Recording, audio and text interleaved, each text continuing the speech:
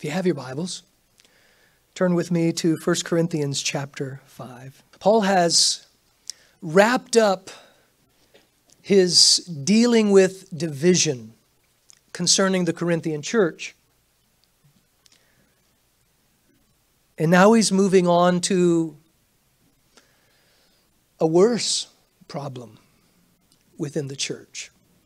And that's the problem with carnality. That's the problem with things like division that we tend to accept.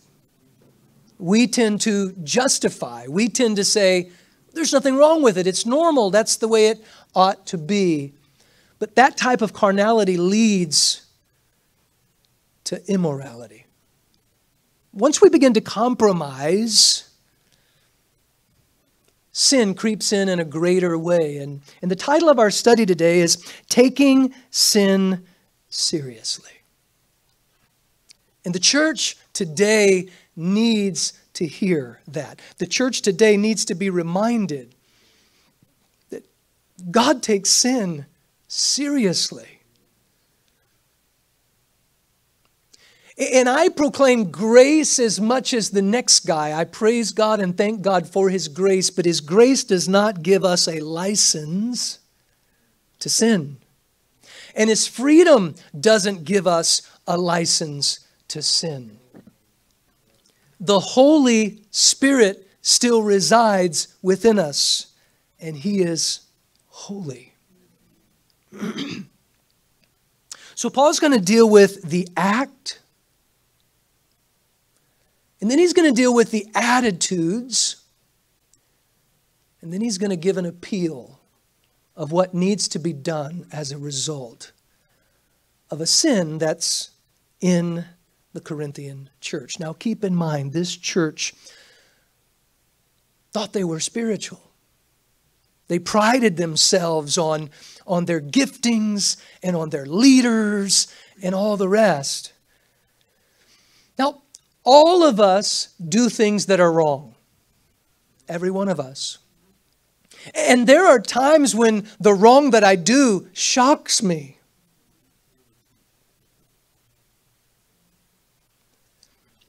But there's a whole other thing when what I do is so wrong and it doesn't shock me.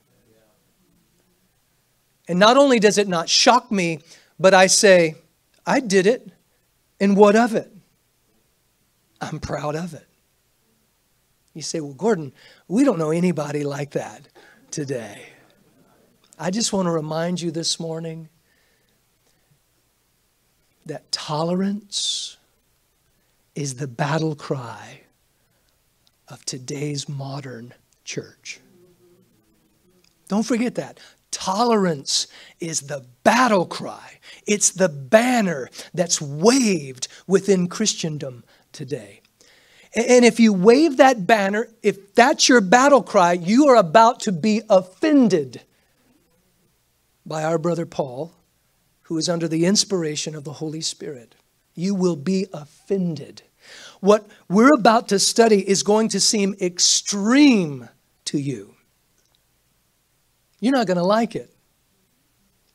You might even go so far as to do what the world does and labeling many things that are written in this text as hate speech. Let's get into the act. Before we get into the act, I want to do a quick little scan of the audience so that the Holy Spirit can cater my language to make sure that it's what it ought to be and appropriate in the setting of the congregation. Thank you, Lord. All right, here we go. The act, verse 1. It is reported commonly that there is fornication among you, and such fornication as is not so much as named among the Gentiles, that one should have his father's wife.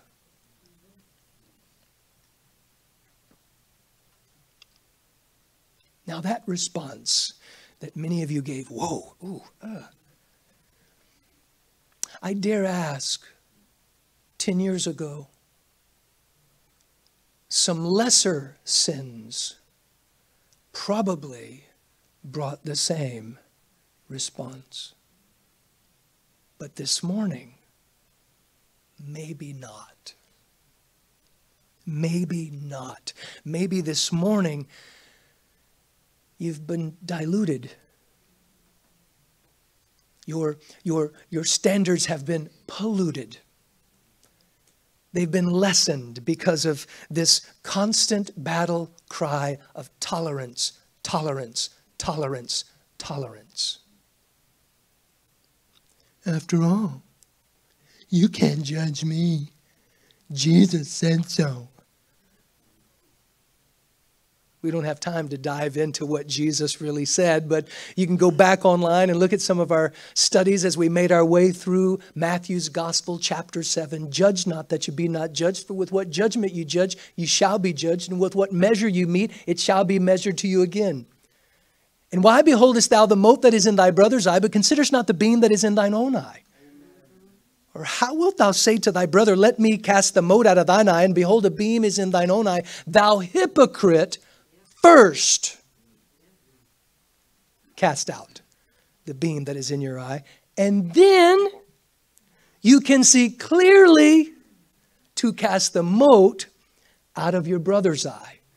He never said, don't use judgment, but be that as it may. Here's the act. Paul says there's a thing that's happening publicly. It's commonly reported. This is not something that's being done in the secret, on the sidelines, in the shadows. This is overt, it is open, it is public. And the Greek word there is porneia. Those of us who are mature enough to hear that Greek word, it shouldn't be hard for us to understand what English words flow from that Greek word. And the idea with that word in Paul's day is any relations outside of marriage between a husband and a wife. I think that's all the definition we need. But in this case, there's a stepmother, presumably, involved. So Paul says there's a person in the church involved in porneia, and it's public. It's public, he says. And so after Paul addresses the elephant in the room, he starts dealing with some attitudes.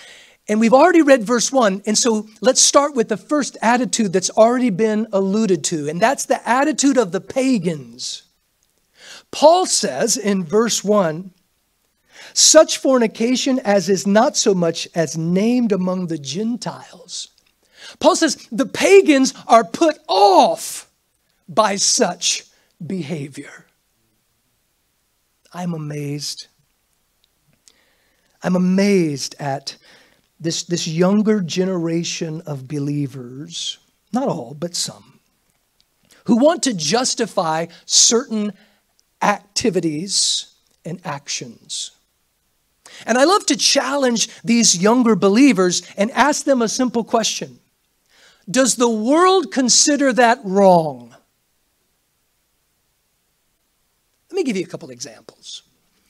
Cursing. Using curse words and foul language. Many believers justify all kinds of words and all kinds of language. And they say, hey, I'm free in Christ. I can say whatever I want to say. And then I ask them, I challenge them, does the world think those words are inappropriate? Now I get it. They use them. And I'm not saying do they or do they not use them. But if you ask someone in the world, should a Christian use this word, fill in the blank? No. They'll say Christians shouldn't talk like that. How is it that an unbeliever out in the world has a higher moral standard than a child of God within the body of Christ? And I could name several things. I just threw that one out there, right? We could go down a little litany, little laundry list of things that believers just tend to do, and they think nothing of it. But what they don't realize, it's affecting their witness out there, because those people out there know. Yes, they do it. They do it all the time. But when you do it, when they hear you do it, when they see you do it, they're like, oh, they have the response you just had to what Paul just described in verse 1. Ooh. It's like nails on a chalkboard.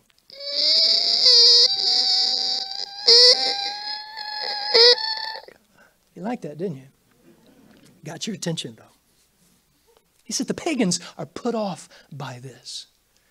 There is something happening in the church that the world looks down on. That shouldn't be, dear saints. There should be nothing happening in here that the world could say, look at that.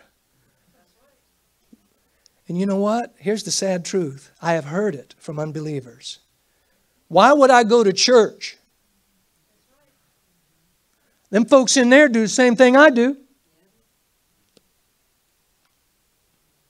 But Paul's talking about this act that just shocks him. He had the response you had when he heard him. What?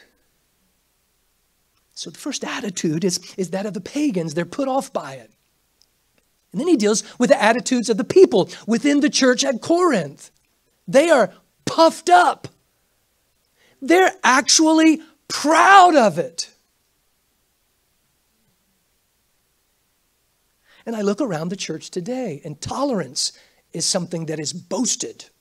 We are accepting in this church. We are tolerant here. Jesus loves everyone, and that is true. He does. Jesus loves the sinner. Yes, he does. But he does not love the sin. Nor should we love the sin. But they were puffed up. Look what he says. Verse 2. And ye are puffed up, and have not rather mourned. You're glorying in this, and you should be grieved by it. This should bother you, Paul says. But it doesn't bother you. What is wrong? And I ask myself this morning, are there things that don't bother me that should be bothering me? A good question is to ask, are we influencing the world, or is the world influencing us? Yeah, but Gordon, they're going to say we're haters and we're this and we're that. Does it really matter what they say? Now I will have to add a little something to that. Make sure you're not a hater. Because I would have to agree with the world. Oftentimes the world sees what we call hating on sin. But it's really hating on a sinner. And not at one time ever, not in one single moment, not even a nanosecond does God hate the sinner. So I shouldn't hate the sinner. I should love the sinner. But Paul, as we're going to see in a moment, is not talking about sinners. He's talking about a saint. Ooh. He says, you're puffed up, but you should rather have mourned, that he that hath done this deed might be taken away from among you.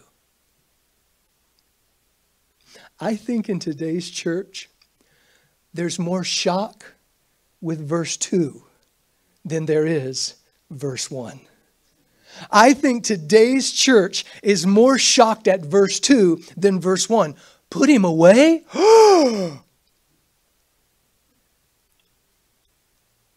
Now Paul's attitude. So the pagan is put off by it. Oh, that's just foul. That's just wrong. The people were proud. They were puffed up. Paul says, I'm present, and I don't even have to think about this one. Paul says, give me a second. Oh, my mind's made up. Don't even need a second, he says. For I verily, as absent in the body, but present in the spirit, have judged already. The moment I heard it, Paul says, I've already judged it. As though I were present concerning him that hath so done this deed. In the name of our Lord Jesus Christ, when you are gathered together in my spirit with the power of our Lord Jesus Christ to deliver such an one unto Satan for the destruction of the flesh, that the spirit may be saved in the day of the Lord Jesus. Wow. That's heavy stuff. Paul says that guy ought to be thrown out the church. And since he wants to live like the devil, let him spend some time in the devil's domain. And let him suffer the consequences of such actions with the intent, Paul says, that he might be saved. I'm reminded of what Jesus says in Matthew chapter 18. He says, if your brother offends you, you need to tell everybody in the church about it.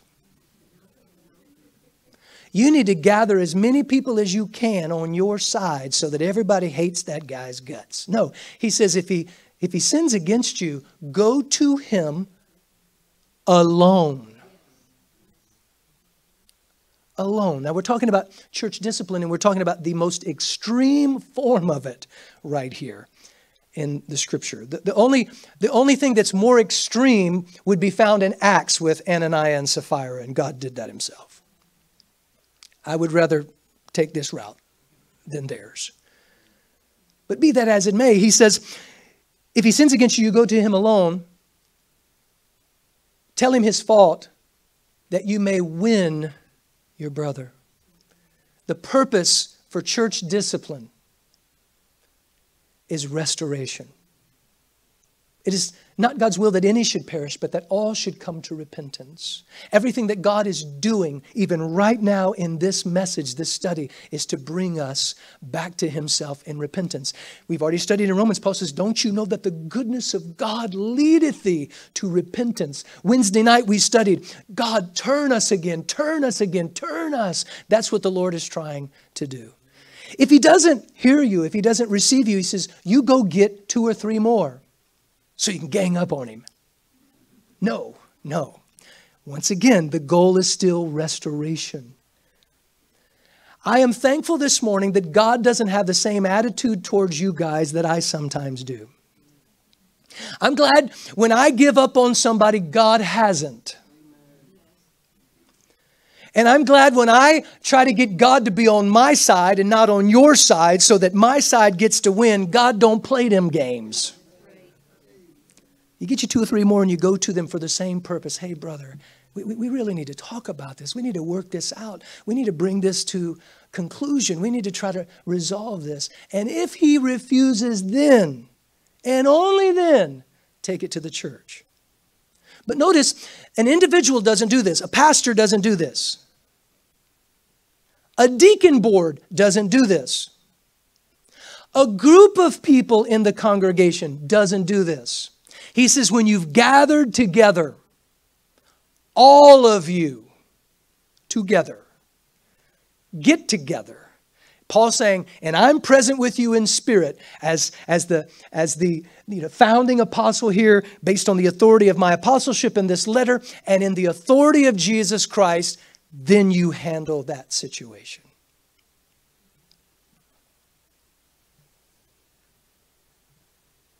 Everybody excited? I don't know about you, but I've been praying lately. I'm like, Lord, I need your help. You know, I shared on Wednesday night, we're studying the Psalms of Asaph, which has just really been a blessing. But every single one of those Psalms deal with judgment. Every one of them. And now we're in Corinthians, and Paul's been dealing with division and now this. And you're like, this is heavy. It's like, let's sing a happy song.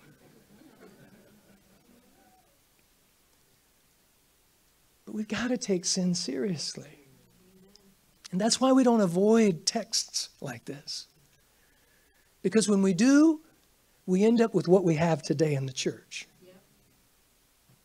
There's stuff standing on the pulpit stage that shouldn't be there. There's relationships happening in leadership, in the fellowship, that shouldn't be happening today. And everybody just wink, wink, nod, nod, smile, smile. Everything's great. Paul says, no, 1,000 times no. And now he's going to appeal to them. And I want us to spend a little bit of time on this appeal. He says in verse 6, your glorying is not good. This is nothing you should be proud of. You shouldn't be glorying, you should be grieved, Paul says. Because God is not happy with that type of behavior. But I'm afraid today that in the church, because the adults in the church have lowered the standard, compromised in what they believe, lessened their morality. We've got young people in the church who are playing around with stuff they should never be playing around with, doing stuff they should never be doing, going on their cell phones. We'll just leave it there. But I wonder if holiness was once again the standard in the church. And not some legalistic, beat folks over the head kind of holiness. I'm not talking about that religious garbage. I'm talking about men and women that Paul's about to describe who love the Lord, who are seeking the Lord, who are worshiping the Lord. And in that atmosphere where God is able to be God, the hearts and lives of young people and adults are convicted in the presence of the Lord. Your glorying is not good. And he says, know you not that a little leaven leaveneth the whole lump. In his appeal, he starts with a picture. He wants to use this picture as Paul has done through Romans and in our study of Corinthians. And I love this. I was talking to someone the other day. Jesus did the same thing. I love it when the Lord takes everyday, common, ordinary things to help us understand a truth that he's trying to convey. I text a few guys in my little circle about some verses I was reading through my quiet time where the people were astonished at Jesus' doctrine, for he taught one as having authority and not as the scribes. And the Lord just led me to a chain of verses throughout the Gospels that kind of allude to that idea. And Jesus did speak with authority. He says, you have heard that it hath been said of old time, but I say unto you. And I was thinking that, do you know that Jesus could have used words and conveyed ideas and concepts that would have just, we wouldn't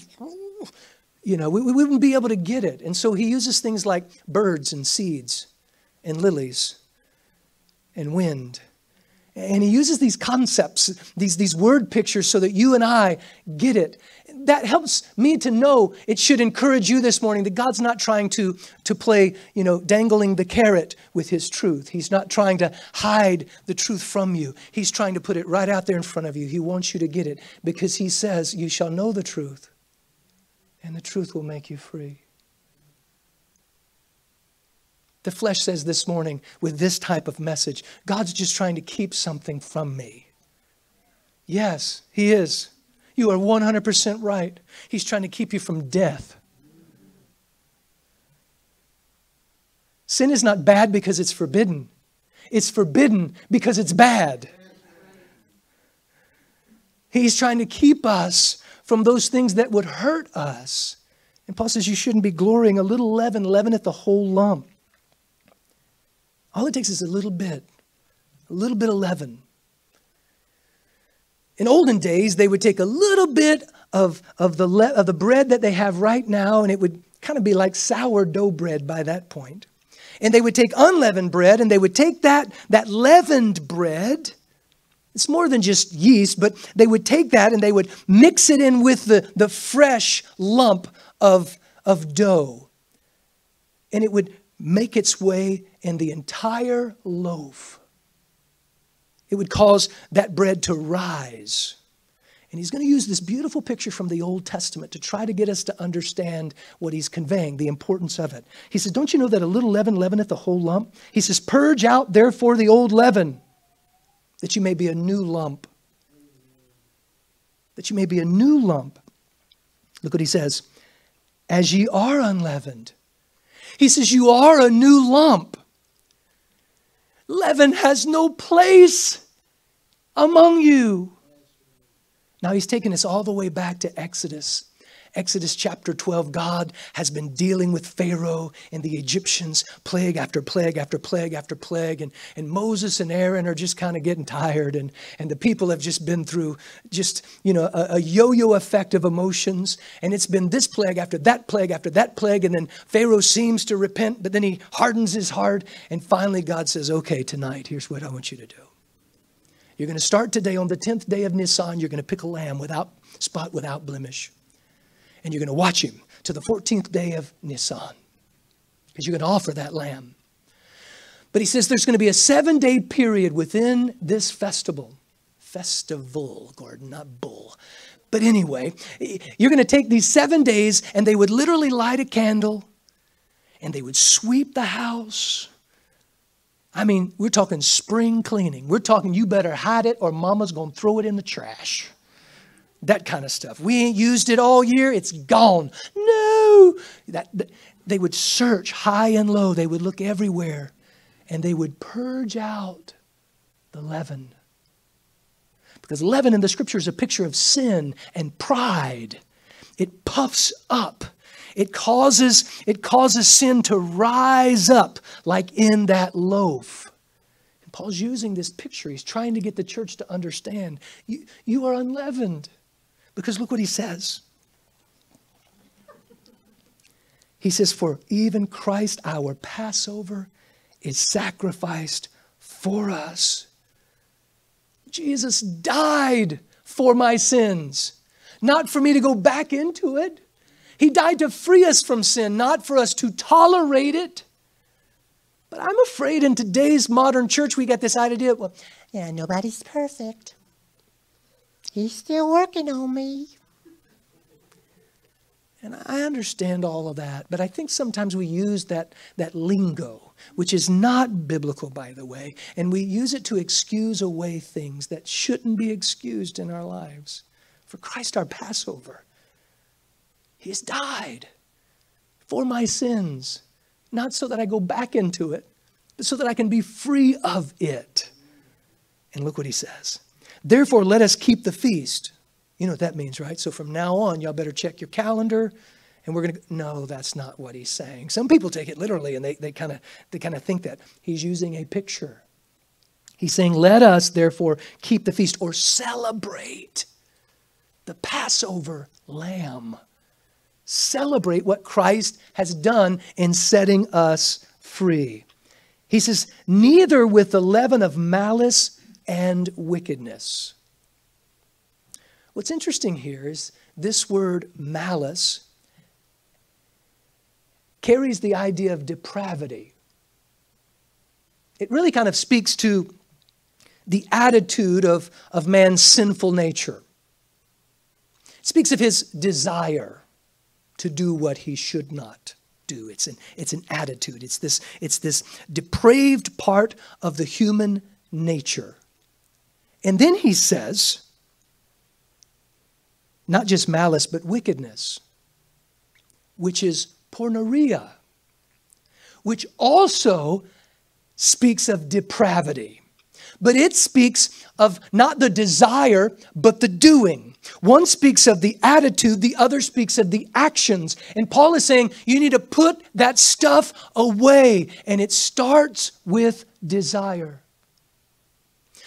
And the woman saw that the tree was good for food and desirous to make one wise. And she partook. It starts here. It starts here. Jesus says, you've heard that it had been said of them of old time, thou shalt not commit adultery. But I say unto you, whosoever looketh, right? It starts in here. And so Paul is dealing with both. He's saying, get rid of both. Deal with this. This is leaven.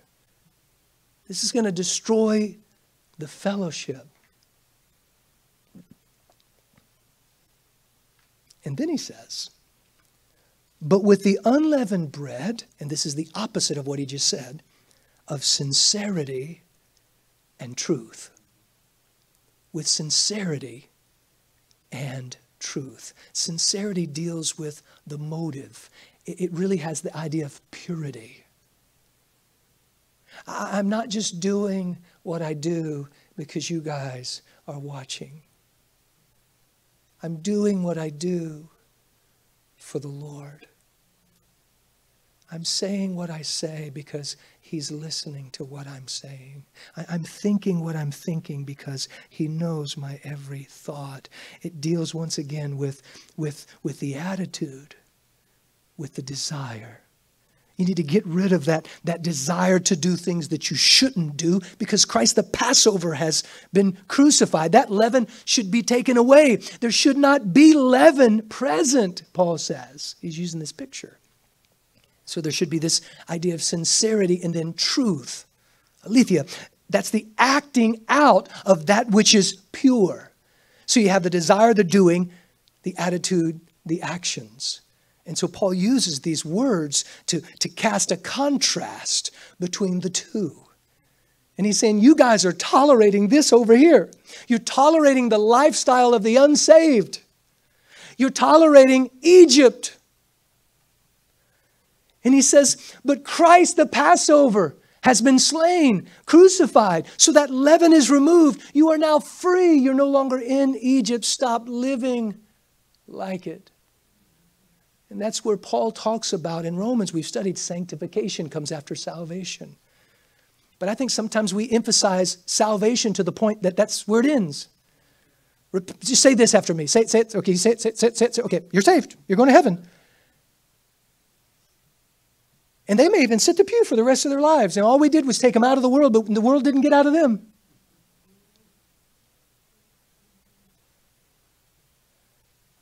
God is looking for sincerity and truth. God knows my heart. It doesn't matter what you think of me. We talked about that last week. Some of you might think, oh, Gordon, he's just such a good man. It don't matter what you think. God knows. And that's that idea of lighting that candle. Thy word is a lamp unto my feet and a light unto my path. And the Holy Spirit is that candle in the spirit of man, searching every nook and cranny to remove. We should be trying to get that stuff out of our lives, not being tolerant of it. And so Paul uses this picture. Now he's going to talk about a principle that he had discussed with him previously. He says, I wrote unto you in an epistle not to keep company with fornicators. Let me just say right now, I believe that Paul probably wrote a lot of letters, and he had a lot of correspondence back and forth with all of these churches. God didn't see fit for all those letters to be present with us today. I don't know about you, but that's about as far as I need to know about it. Now, if you want to sit around and debate that and argue about that and ask questions about that and stuff like, did Adam have a belly button and all those kind of things, you are welcome to do so. If you come up and ask me after service, well, Gordon, what happened to that letter? I'm going to say, I don't know. And I'm not going to spend my time trying to decide where that letter went or what that letter was, because I've got too many letters right here to be reading and studying for myself. So if you want to talk about a letter that ain't, go right ahead. I want to talk about a letter that is. And Paul's about to talk about that. But he says, I wrote unto you a letter that you should not keep company with fornicators. Now, I think some people misunderstood Paul. Maybe even some of them mocked it. And so Paul's going to address that in verse 10. He says, yet not altogether with fornicators of this world, or with the covetous, or extortioners, or the idolaters, for then must ye needs go out of the world. Paul says, I wasn't talking about moving away from your neighbor. I wasn't talking about quitting your job because your coworker is one of these things. I wasn't talking about quitting your job because your boss is one of those things. You guys missed what I was saying. The principle that I was trying to convey to you, you missed it. Therefore, you dismissed it. And that's why you're living in what you're living in. And that reminds us this morning that our belief leads to behavior. It's important what we believe. So Paul's saying, you'd have to go out of the world to get away from all of that. And do you know that many believers have taken that idea? I was talking to somebody the other day. This might be a good place, or maybe it's a bad place to say it, but I'm going to say it. In my experience in what we call the church, I've seen many, many things that trouble me. And one is this idea that's rampant, really, in the church, where, and some of you are going to, Gordon, don't say this, but hang in there with me and maybe it'll make sense. I don't want to lose you right off the bat. Some people try to make everything church. Some churches try to make everything church. Some churches want you at church every day. They want you signed up for everything. And we got something for everybody. And that's what you need to be doing. You need to be here. And by the way, don't forget to pay your tithes. You need to be here. You need to be here, be here, be here, be here, be here. All the time. Here, here, here, here, here, here, here. And what that has produced, I believe, is believers who bounce around from here to here to there to there to here to there to here to there to here to there, finding the best schedule of things to do. Who got the biggest bouncy house? Who got the biggest smoke machine? Who got the best light show? Right? Who's got this? And so, because this is the goal. Let's get them here. Let's get them here. Let's keep them here. Let's keep them here. But I'm about to say something to you that's probably going to shock many of you. But I hope you get it. Because I believe it will change your life if you do. Yes, as the pastor of Solomon's Porch, I want you to love coming here. I do. I want you to want to gather with your brothers and sisters. I want you to be a part of prayer time. I want you to be excited about studying the scriptures together corporately. I want you to be excited about worshiping the Lord. But I want you also to be excited about going home when you leave here. I want you to be excited about going to work tomorrow. I want you to be excited about walking the dog around the block and having conversations with your neighbors. But we've got stuck here. And we're like, I don't want to associate with fornicators.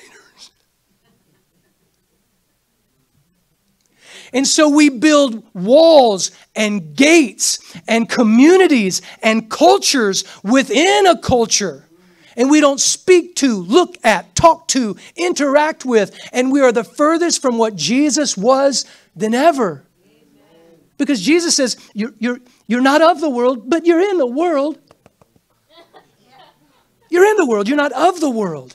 And if you remember, he was called a friend of publicans and sinners.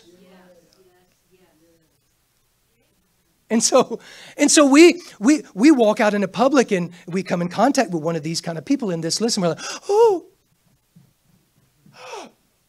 yeah, I want to hold my breath because it might be contagious.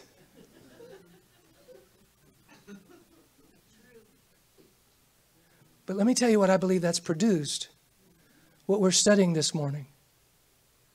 We got our heads in the sand. And we're saying, oh, we don't want to hang out with that. And we don't want to be around them. And oh, look how bad they are. And oh, look at this group and look at that group. Look in here. Because what we have produced is a group of people who don't know how to walk with God. They know how to gather together, sign their life away on every schedule, have something every night for everybody. And if you don't, we're going to go find another place so we can do that. But do we forget that we're called here to be equipped? So we come here so we can love our homes. The husband comes here so he can learn to be more like Christ and love his wife and love his kids and be a servant leader and stop complaining about taking out the trash and watching the kids and walking the dog. The wife comes here. So when she's in the house dealing with the kids, she's not affected by that worldly mindset out there that tells her she's a nothing and a nobody. She's sacrificed her life. She's not affected by that garbage. She's serving the Lord and she's loving her kids and she's doing what God called her to do. That's what I want. Because I believe this gospel works. And it's working in my life, and not just here. But when we do these crazy carnal things and we mix the world with what we call church, we end up like this group of people. And we're shunning stuff out there, and we're clueless about what's happening in here. And so Paul says, but now I have written unto you not to keep company if any man that is called a brother. Paul says, what I'm talking about is the guy in your church who claims to be what you are, and yet he's living like the devil. He's telling them, I'm an angel. But he's not even hiding it. He's flaunting it. And there are churches this morning, saints, in this community where it is flaunted.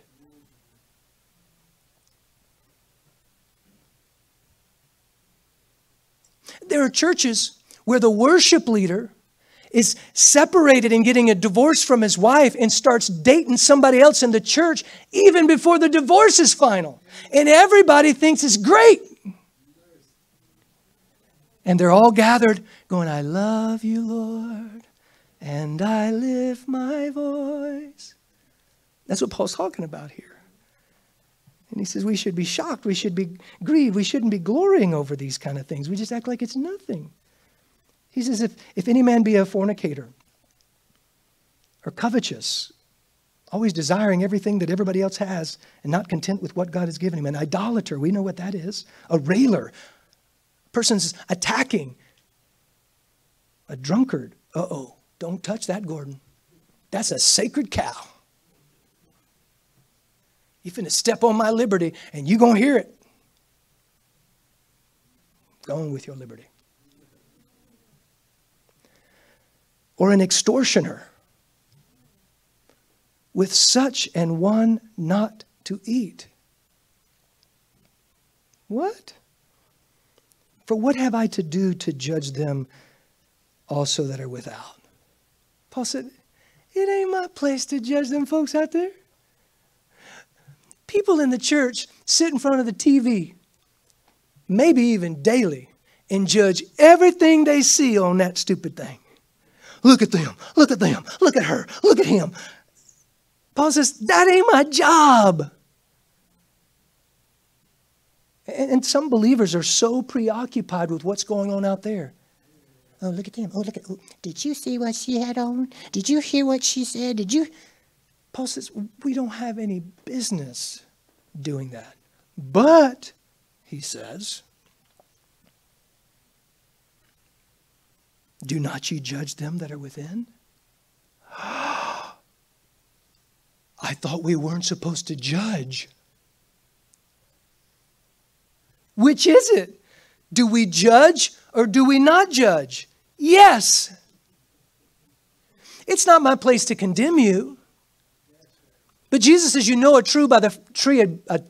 Slow down, Gordon. You'll know a tree by the fruit it bears. So I can come to you in love and say, brother, your fruit is rotten. Something wrong. We need to tend to this. But we tolerate everything. We're afraid of confrontation. We're afraid to talk to one another. You know why we're afraid of all these things? Because we ain't living at church. That's the problem. Folks just keep stuff to themselves and they go talk about people behind their back. They never do take the steps that Jesus told. And they'll give you all kinds of reasons that they justify. Well, if I go tell him, then he's going to be mad at me. Well, he just got to be mad at you. That's on him. That's not on you. But can I remind every one of you this morning that a real relationship is one in which you can be honest with me, but you need to let me be honest back with you. This ain't a one-way street. You get to come and just blab. You know, I have trouble with some kind of ministry philosophies, and some people in this room know about my issues with some of that philosophy where you just gather together in a group and you can just tell all your stuff. You can just pour your dirty laundry right out there in the middle of the floor in front of everybody, and nobody can say nothing. Y'all have fun with that. I ain't coming to that. That is worthless. We need to take the truth and confront the sin. That's how we change. That's how our lives are going to progress in our relationship with the Lord. And so Paul says, of course we're to judge within. I want you to say to me, Gordon, your attitude ain't right. And many of you have. And I'm thankful for that. Because if you wouldn't have, I don't know how long I would have went before I recognized it myself. I need that. You need that. And that's what Paul is talking about. He says, but them that are without, God judgeth. I wonder what would happen if the church would stop worrying about the world. What would we do with all of our time?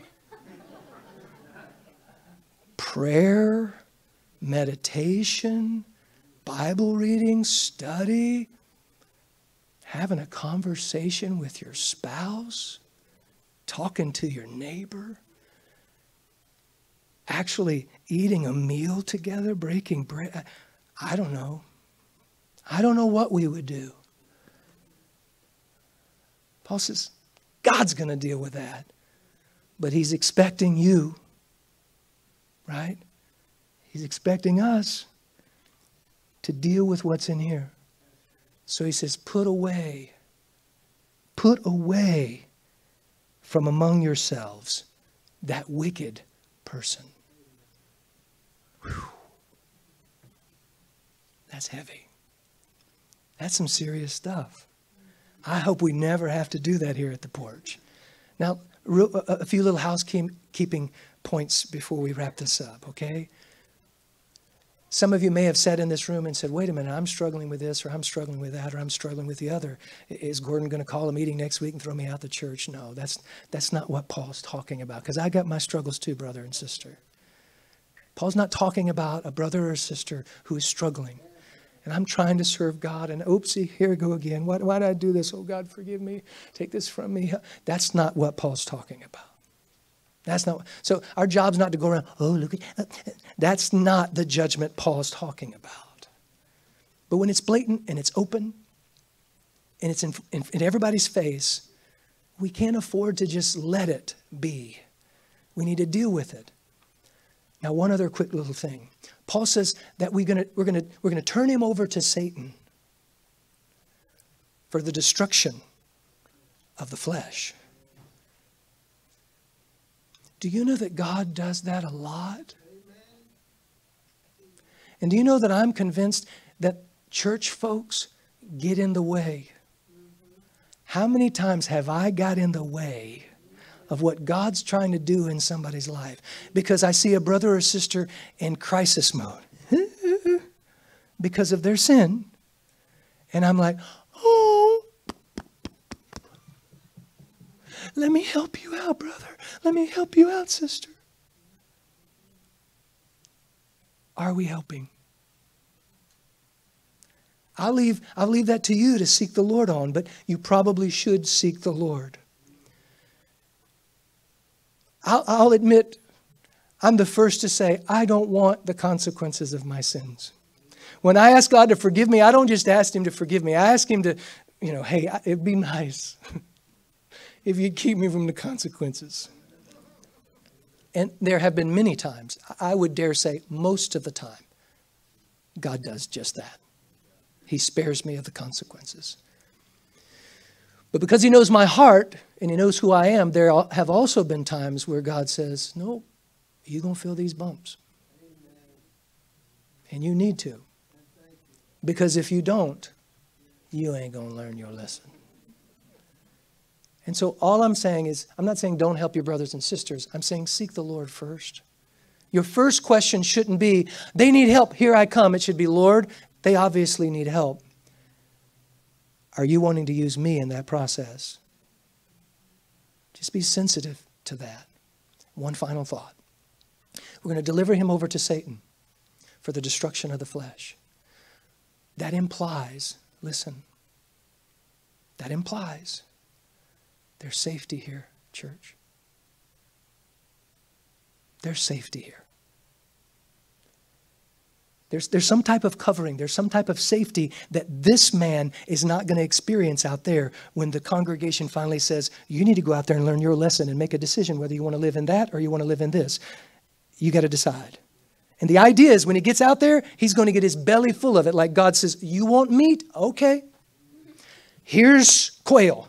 What, oh, you mean it's coming out of your nose? Oh, that's okay. That's okay. You want it. So here's you some more. Here's you some more. And sometimes that's the only process that works. There's safety here. There's safety here. And studying verses like this, that's safe. Yeah, I know there's not a bunch of amens and it doesn't make us leave going, yay! You know, we'll get to that as we make our way. That's the point of verse by verse going through all of the text. But this is safe. This reminds me when the enemy starts whispering in the wind and temptation starts coming and I'm tempted to compromise and to lower my standard and my convictions and to tolerate this and to tolerate that. This is safe. This is safe. So I hope this morning we understand the blessing it is for us to gather together. Iron sharpening iron. Praying one for another. Encouraging one another. Holding each other accountable. Because I know that I'm going to see some of you guys in about 3 days. Wednesday's going to roll around and I'm going to see some of you. So I can't let my attitude get too far. Because I'm going to be right back here. I'm going to be seeing you face to face. And some of you will be like, how you doing, brother? And then I'm going to have to decide whether I'm going to lie and be a hypocrite.